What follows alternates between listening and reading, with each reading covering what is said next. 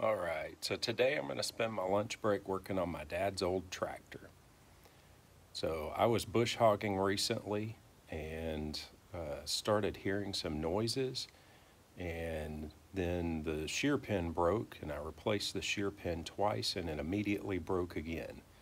So I pulled apart the PTO shaft of the tractor, and I'll show you what I found. So here is the gear that goes on the fifth shaft in the tractor. It's supposed to be a 17 tooth gear, and you can see quite a few of the gears are chipped out of that.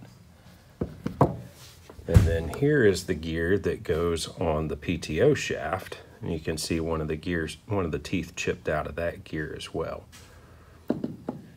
So I pulled apart the back of the tractor. I've cleaned out a bunch of the debris that I found in there, drained all the hydraulic fluid, and soaked several of the parts in a bucket of diesel and cleaned those up last night. So here I'm about to put it back together. All right, so before I start putting stuff back together, I noticed as I was looking in here that there's still a little bit of metallic debris inside there. I had pulled out a bunch of the gear metal last week with a magnet, but what I'm finding now looks like aluminum from the housing on the back of the tractor. So I'm going to use a little bit of diesel and a toothbrush and just clean out the debris that I see in there.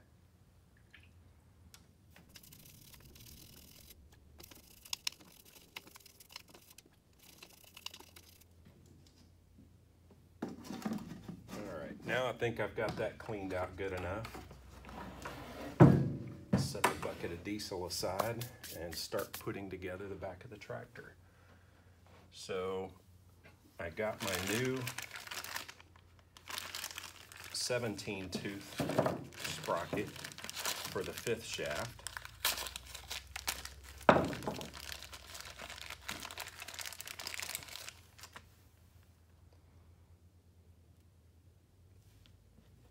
Slide that on here.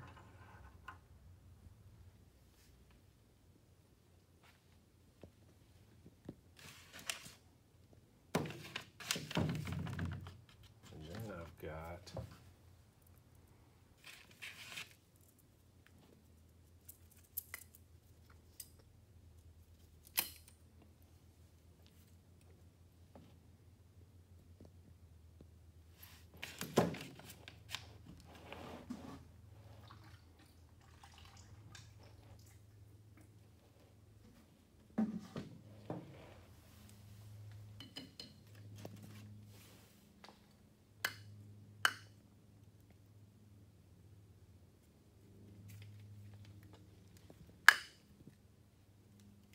this a couple of taps. I'm going to alternate sides. There it went down.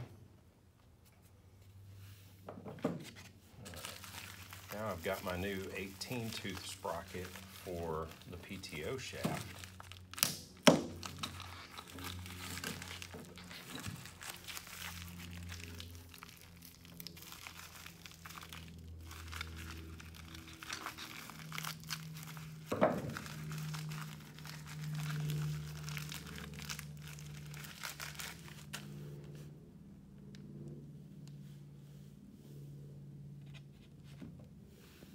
Here's where I wish I had a video of pulling this apart, because I can't see. I see this this gear has a raised part on this side and it's flat on that side. So I need to know whether this goes on like that or like that. So I suspect it's like this, but I need to double check that before I put it together.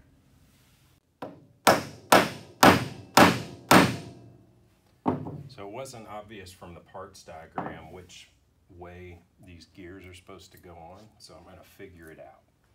So I'm pretty sure that the raised section on the gear is to keep the gear from rubbing the bearing.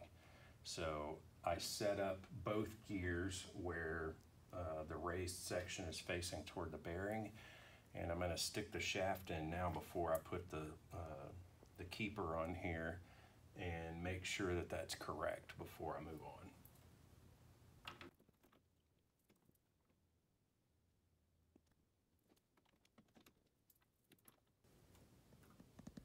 Okay, I do see that the gears line up properly whenever I put it in this position, so I'm going to go ahead and attach it all together.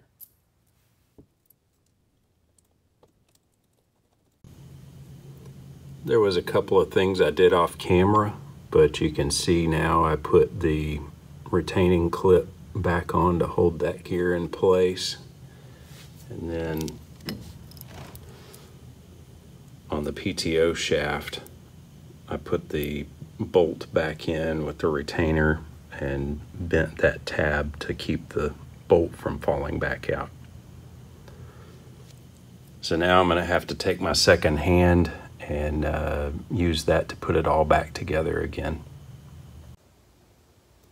Alright, I have a quick confession. When I shot that last video, I put the PTO shaft in and the shims had fallen out into my parts washer.